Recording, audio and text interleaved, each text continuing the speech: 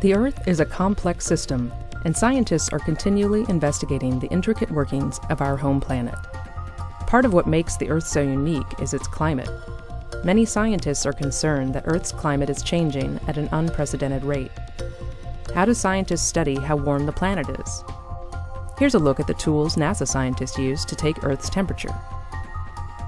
Models are powerful tools for understanding Earth's complex systems.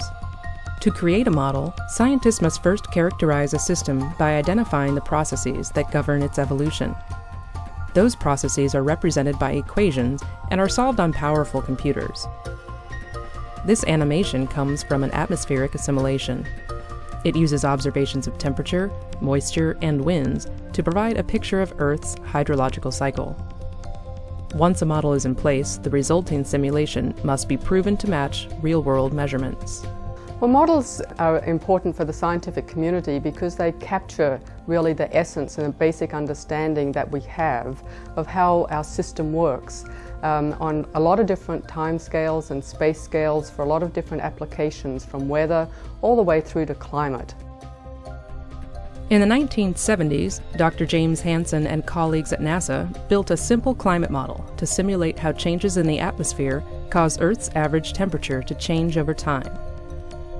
Hansen's early climate model showed that both human and natural activities could force Earth's climate to change.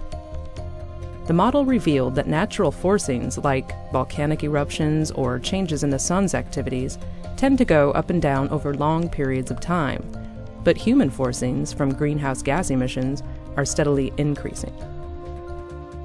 Hansen's early simulation revealed that human forcings on climate would dominate in the future, but he needed real-world temperature data on a global scale to determine when.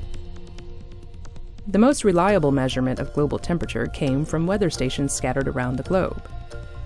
Hansen knew that weather fluctuations would cause short-term changes at individual stations, but he reasoned that taking averages over several years and appropriately weighting each station's data would deliver meaningful temperature information.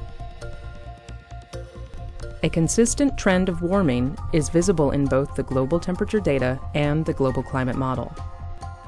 We have a pretty good understanding now of how sensitive the climate is to the increases in greenhouse gases. This comes particularly from the history of the Earth. I mean, our climate models give us an answer too, but there are a lot of uncertainties in the climate models.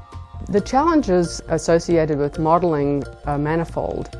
The Earth really acts as a system. You know, the ocean interacts with the atmosphere, interacts with the land surface. So representing all of this sort of complex system really are a major challenge.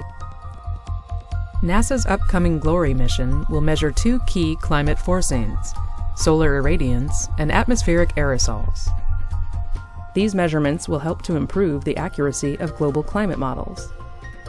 NASA missions like GLORY will help scientists fine-tune their understanding of Earth's climate, providing a more accurate diagnosis of the Earth's health today and far into the future.